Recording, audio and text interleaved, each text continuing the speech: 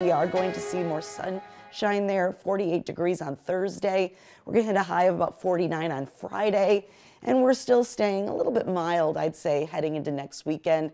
Partly cloudy for next Saturday, so you do get a nice brighter weekend to look forward to with a high of around 45 degrees. So again, temperatures fairly consistent in the 40s, but we're drying out, which is something that'll be really nice to have here in the tri-state.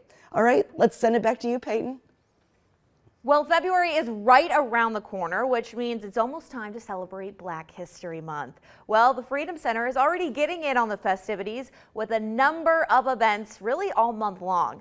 I'm here with Cody. First of all, can you tell us a little bit more about what they're offering? Yeah, so Black History Month, we have a full month of programming at the Freedom Center starting February 2nd.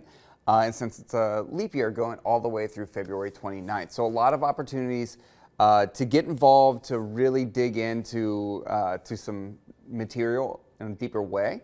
Obviously, you can always visit the museum, but the programming allows us to address different issues, different topics, and to bring in other perspectives as well.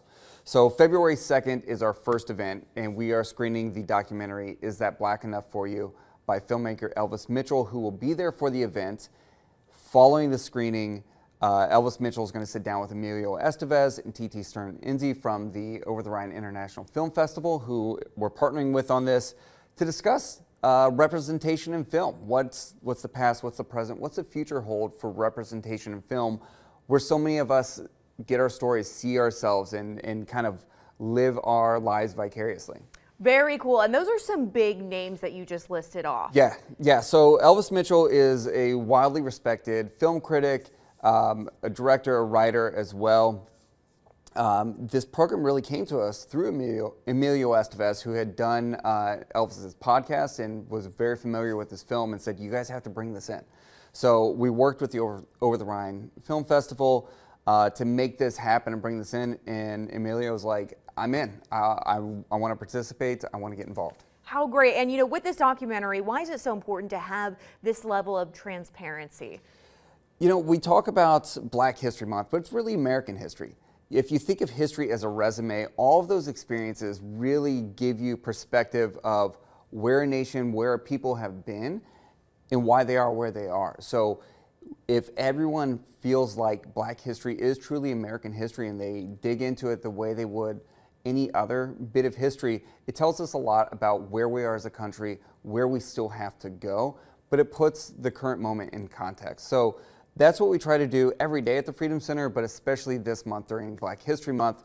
So the programming really does run a gamut, and it's not just about the Black experience, it's about the American experience. Well said. You know, when we're talking about this month, I know that there's a lot of events that the Freedom Center is having. Can you talk to me about a little more about what else is being offered? Sure. So we have a program February 15th called Why Kids Need Truthful History Classes. We see education a little under fire these days.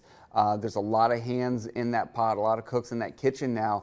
So it's really, really critical that kids are getting facts so that they can be their own history detectives and dig into that and figure out why we are where we are. But the facts are facts and they must remain the same.